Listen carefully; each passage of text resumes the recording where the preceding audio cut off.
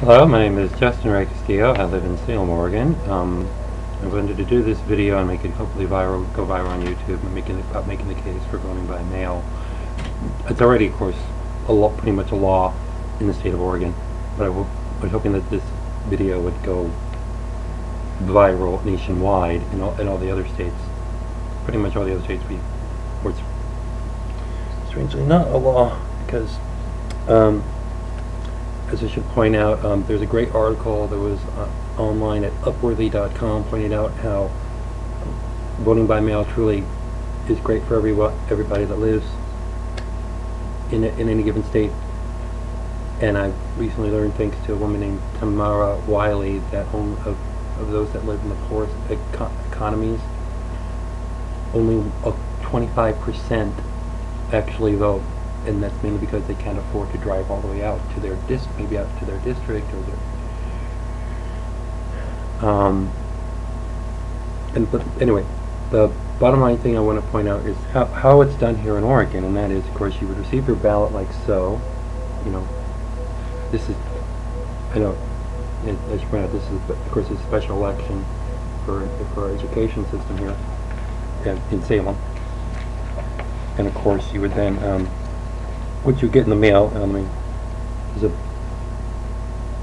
this is the letter you pretty much get in the mail, and then you get a complete list of drop-off sites, on a map.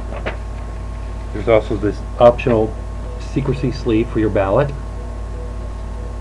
See? And of course, there's the ballot itself.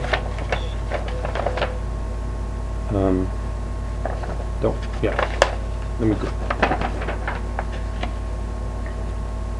Yeah, I'll hide who I voted for, but it would look like that. Oops, sorry.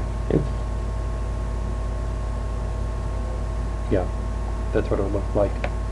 And of course, there's the other side. And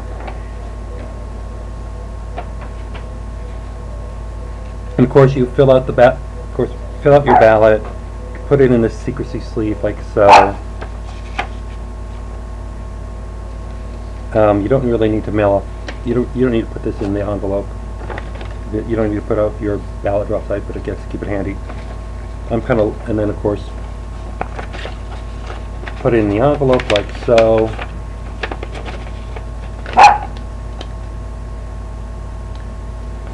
Seal it. Sign here. As you can see on the shoot, damn it, jeez. Yeah, sign there, and then certifying that you're the one that did all this. Of course, signing another person's name on this envelope is a Class C felony. Yeah, I guess it's, and of course, put a stamp on it. If you're lucky enough, like I am, and you live within walking distance of any of these drop-off sites, then you don't even have to give it you don't need to give it a stamp. I mean, I'm practically within walking, about 25 something minutes away from the courthouse. All right, that's my case for making voting by mail not just great for Oregon, but great for all the 49 states.